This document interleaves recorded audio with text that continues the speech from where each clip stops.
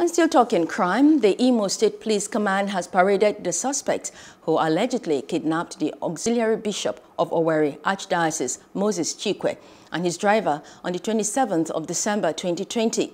Briefing newsmen at the command headquarters in Owerri, the police public relations officer, Orlando Ikopu, says the three suspects were arrested following a painstaking investigation.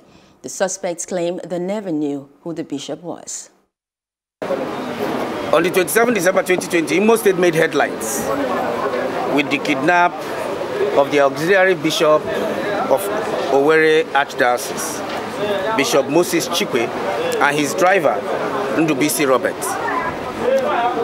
As a result of that, operatives of the command swung into action, and by the grace of God, during a strategized and coordinated operation, we were able to secure the release of the bishop, his driver, and other people held captives unhurt without any ransom paid.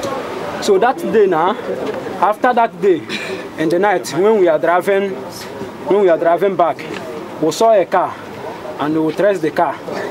So once we are tracing the car, we blocked the driver blocked the car, and when he blocked the car, we bring two people inside, one driver and one man wearing white garment.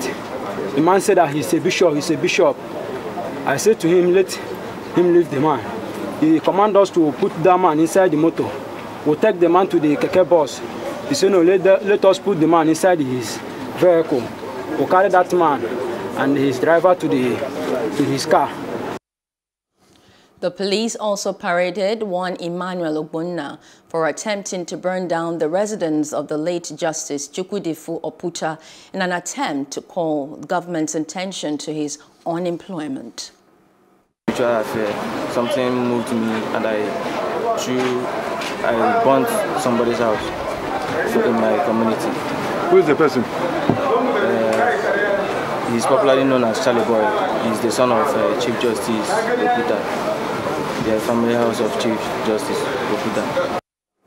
Hello, hope you enjoyed the news. Please do subscribe to our YouTube channel and don't forget to hit the notification button so you get notified about fresh news updates.